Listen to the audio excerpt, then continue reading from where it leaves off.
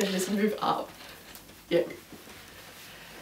Hello, this is my room, and I had to take out the other video because my mom said there was too much cleavage. So this is my room, and I'm going to give you a little tour. So you don't get anything in this dorm.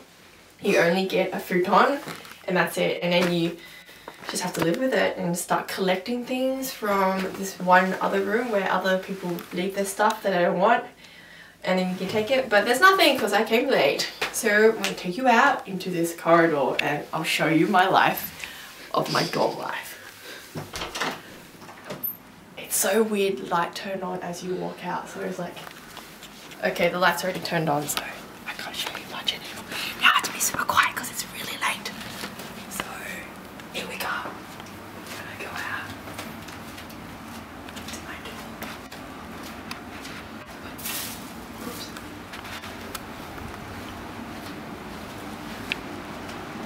Oh, we have to come into the bathroom. It's so interesting. Let's go. So the bathroom is very, very, very, very, very strange. Who seriously in the Western world practices without this ever? It's the wrong way. Oh, it's the wrong way. So even my camera lady's telling me the wrong way. So this is how you pee and poo if you like to do it that kind of way. Or else you can also go here, which is a westernized toilet. So you lift up the lovely lid and it's warmed up for you. And then you get to choose your music. You can have stuff spraying up your butt. Or, you know, it could be like a bidet. I don't know, but you can hear sound.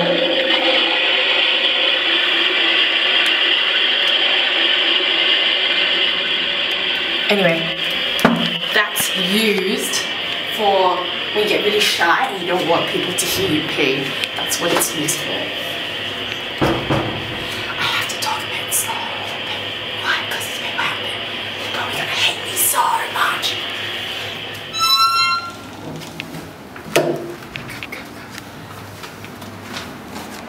And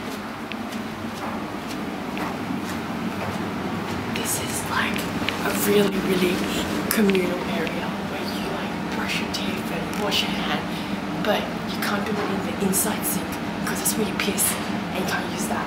But this is where you do everything. And everyone here is really good. They don't steal stuff. You just put your name on it. You just respect people's things. And now we're gonna go here. I think this is a store. I'm sure.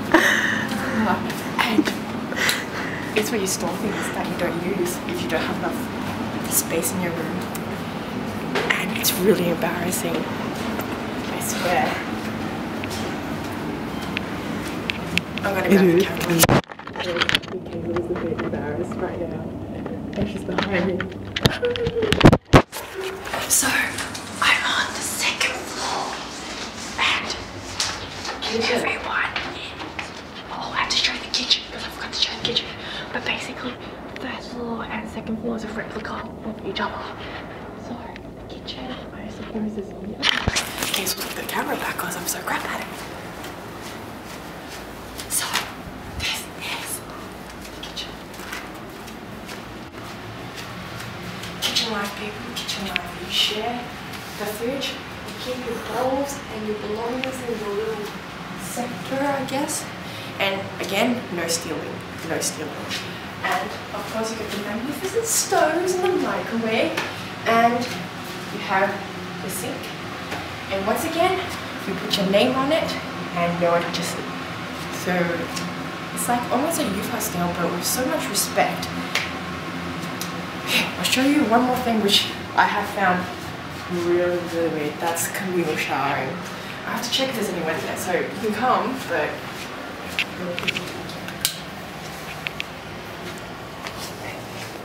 so you do. it is. So there's people there. So actually there is people showering. So we're gonna go into the corridor again so I can talk there. So pretty much when you want to have a shower, you go into the first thing, you go in, take off your shoes. Massive thing here, you have to take off your shoes. So you walk in, you open the blind, then you close your blind, and then you go into this area where there's this basket. So you just like strip and you put everything there, including your towel. All you take with you is like your toiletries, like your shower soap, your sponge, your shampoo. And once you go there, you go naked. It's so awkward. There's like other girls there with titties hanging out. It's unbelievable. And it's just so awkward. Okay, let's talk here, because I think people hear me, they're gonna be like going, what the freak is she talking about? So anyway, so you just see other people's things hanging, and it's just so awkward. Like in the Western society, you don't do that kind of stuff. You have your own cubicles, but there you just have to be open and let things hang, and it's a very bizarre experience, but you know what, I've done it. It's quite exhilarating. So that's as much of my uni dorm experience I have had in the last 2 days. I'm sure there's plenty more to share with you, but I'll just keep it at this.